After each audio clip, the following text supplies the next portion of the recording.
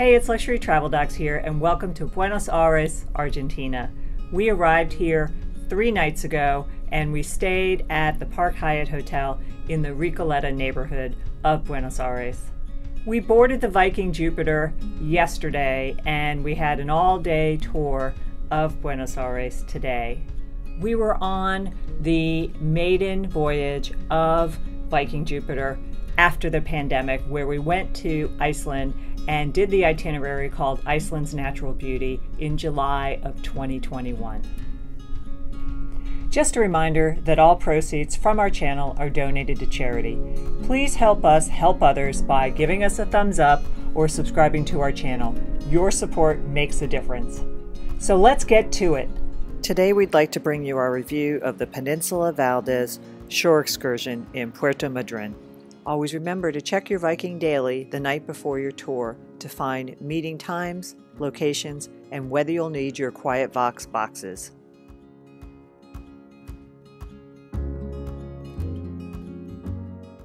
The tour we chose in Puerto Madryn was the Peninsula Valdes Wildlife Sanctuary. We feel watching videos like this prior to booking your cruises on Viking Ocean cruises is extremely important. And this excursion is a clear example of that. We started on a bus at Puerto Madryn, and we had a 2.5-hour bus ride to get to the wildlife sanctuary areas on the Valdes Peninsula. This definitely was not indicated when we purchased this shore excursion prior to departure. We were able to find out that there would be a very long bus ride once we boarded the Viking Jupiter, but often this is too late to secure other shore excursions as they may already be filled. We recommend bringing along something to read on the bus because you will be driving for 2.5 hours in each direction. Wi-Fi is not available on the bus. Take along your binoculars provided to you in your Viking Ocean stateroom if you don't have a better pair of your own. You will see lots of wildlife along the landscape during the 2.5-hour ride to the peninsula. Mostly what you will see are guanaco, and you might see some rhea, and there will be lots of birds as well. Guanaco are protected animals in Argentina, and they resemble a llama or an alpaca. Rhea are birds that resemble an ostrich or an emu, but they're a little bit smaller, but still, in terms of birds, they are pretty big, but they are camouflaged very well in the arid landscape. There will be a stop at the visitor center after about 1.5 hours into the trip. Here you will have the opportunity to stretch your legs, see some exhibits about the local wildlife, and even see a whale skeleton. There is a small shop where you can grab a refreshment or a quick souvenir.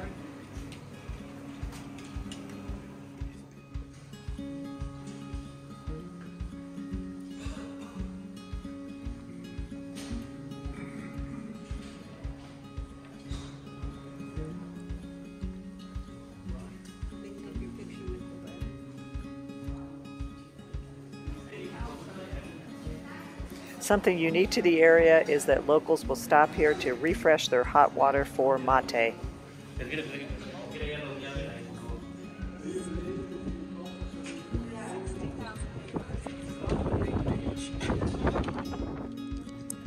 The small nature walk is a great place to stretch your legs.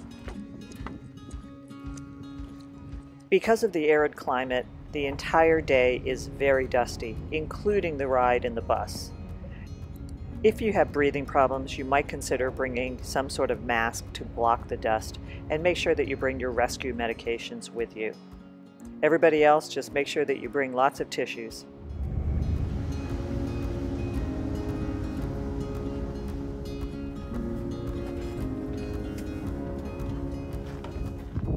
The first stop for us was to see the colonies of Magellan penguins.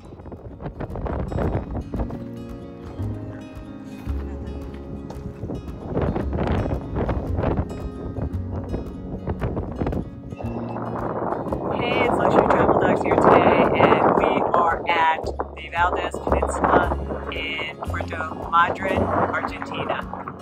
We're seeing the Magellan penguins, which there are several colonies right over our shoulders behind us, and we'll get you lots of pictures and some video of them.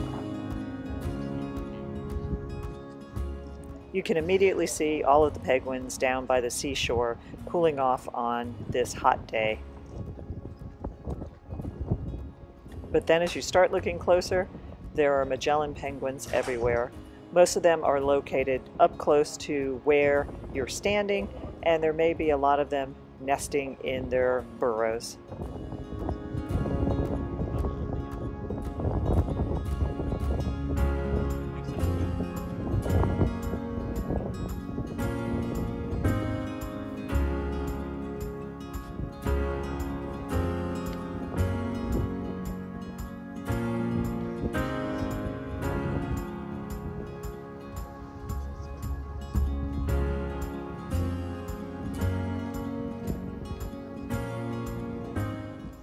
You will see both adult and juvenile Magellan penguins. Here you're looking at some of the juveniles that don't have the distinct black and white markings of the adults.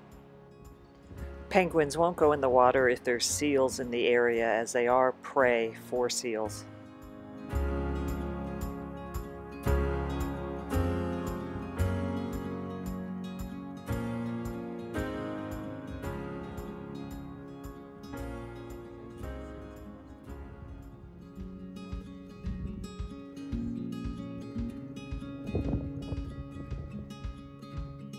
Next, we drove to see the populations of sea lions and elephant seals.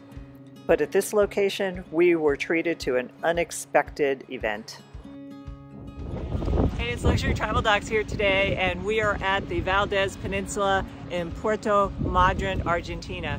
We just had a beautiful display of several orca, and it looked like about 2 or 3 families of them hunting along where the elephant seals and the sea lions are. They weren't successful, which I don't know how I would feel about that anyway, but that was quite a sight to see. We had heard that orcas in the Valdes Peninsula had a very unique way of hunting their prey, and it was on full display for us here. We did get to see the orcas actually beach themselves and capture a seal, but we were able to easily see the adults teaching the young how to prepare to do this.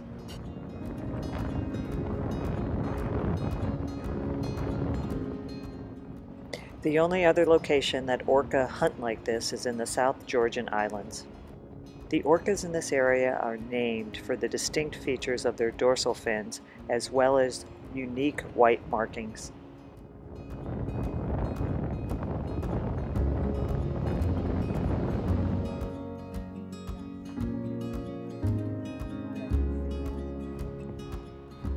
We decided to take the walking path down to the beach, where we were treated to some beautiful views of the peninsula, lots more penguins, and then something unexpected happened. Off in the distance, orca were breaching. Yeah.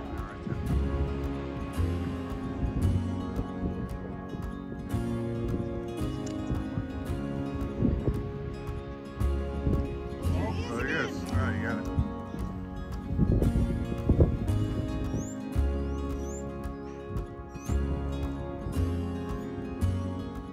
Back near the bus were Patagonian mockingbirds, and we even were able to see a large, hairy armadillo, and yes, that is actually its name.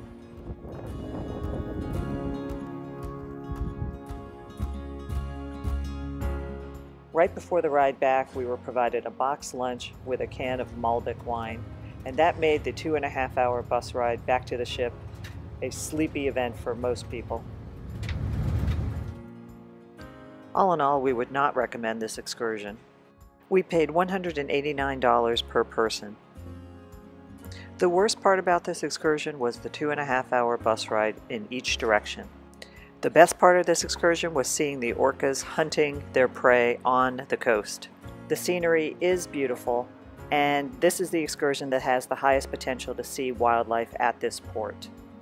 The other excursions offered had equally long bus rides, and most of them were not enjoyed by our fellow passengers. If you want something to do in Puerto Madryn, then this may be your best option. There was quite a bit of wildlife to be seen along the drive and along the coastline, but for the price paid, the yield is very low. Always remember to make meaningful and healthy travel happen. We hope you've enjoyed our reviews of the Viking Jupiter. Please look for more of them on our YouTube channel, and thanks again for supporting us. We'll see you next time.